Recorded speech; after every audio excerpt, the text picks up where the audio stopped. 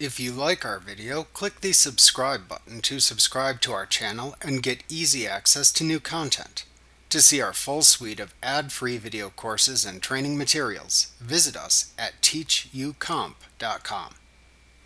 You can sort the results of a query in Access by any field shown in the QBE grid when viewing the query in Query Design View.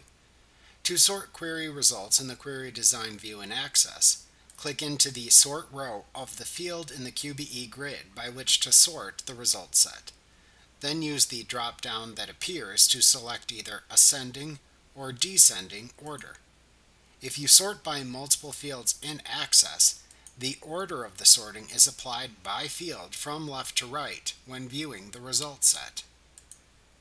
When sorting this way, you include the sorting criteria in the query's SQL code.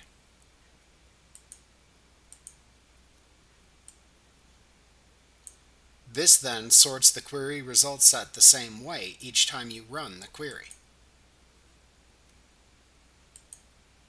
To remove this type of query sorting, select the Not Sorted choice from the Sort Rows drop-down for the field from which to remove sorting in the QBE grid.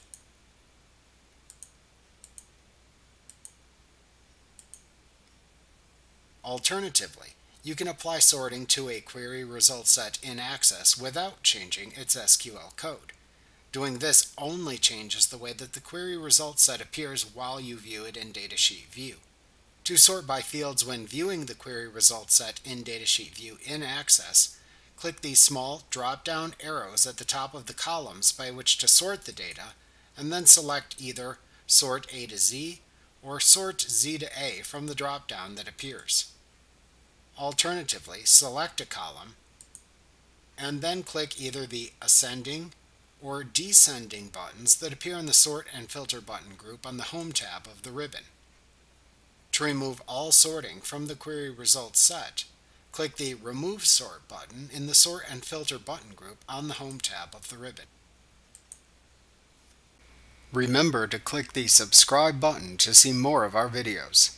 Get ad-free courses at teachucomp.com.